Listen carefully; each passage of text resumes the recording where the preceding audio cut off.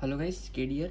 So in today's video I'm gonna show you how you can make this very small 12 volt 10 amp switch mode power supply with UC3843 IC.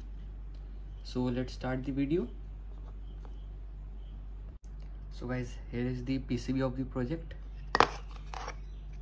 As you can see, the size is very small. So now let's mount the components and solder them.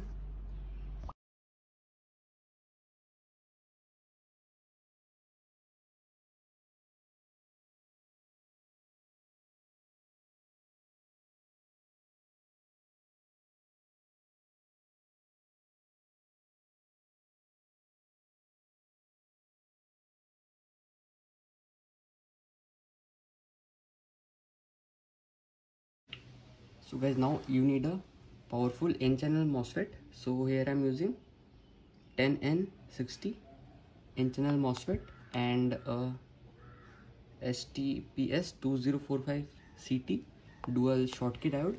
So solder them also. So guys, I have attached a heatsink with the MOSFET and the diode. So now let's wind the transformer. So here I am using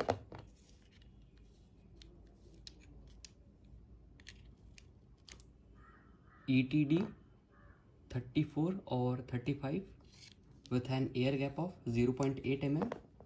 So first let's wind the primary. So first we will wind half of the primary.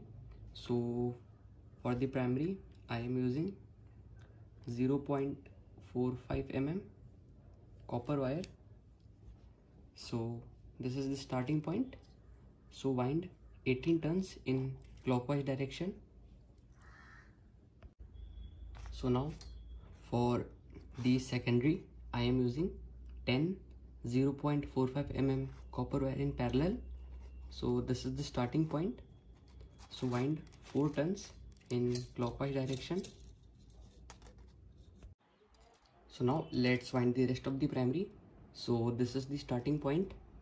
So wind 19 turns in clockwise direction. So now let's wind the auxiliary winding. So this is the starting point.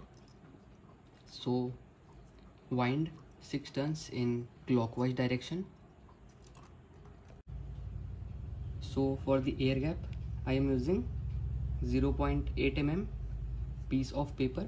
So cut it in pieces and put it between the cores like this. So guys, our transformer is now ready. So now put this in the PCB and solder it. So now you need this UC3843 AN IC. So put this in the PCB in the correct direction. So guys, our circuit is now ready. So now let's test it. So now let's turn on the circuit.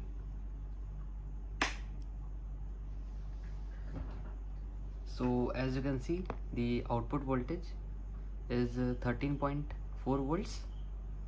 So the output voltage is adjustable.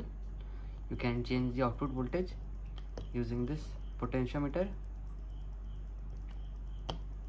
So the minimum voltage is around 9.75 volts and the maximum voltage is 13.4 volts.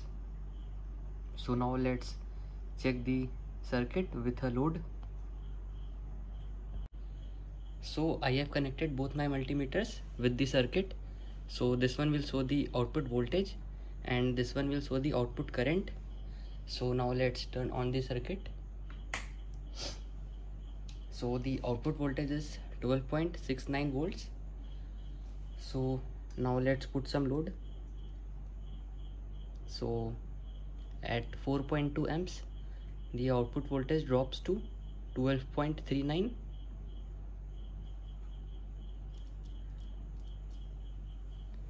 at 7.5 amps. The output voltage is 12.2. So now let's increase it to 10 amps.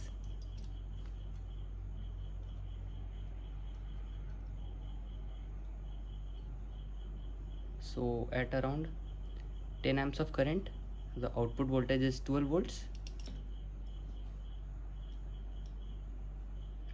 As you can see, 11.8 volts at 10.5 amps.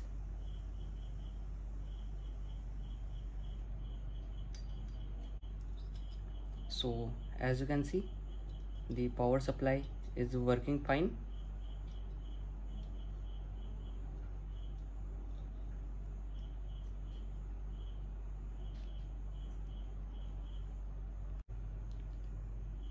And the heatsink is a bit hot. I'll recommend you to use a big heatsink if you want to use it at full current. So guys, this was my today's video.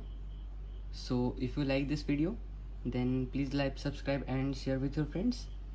And if you have any question regarding this circuit, then you can ask me in the comments. So thanks for watching.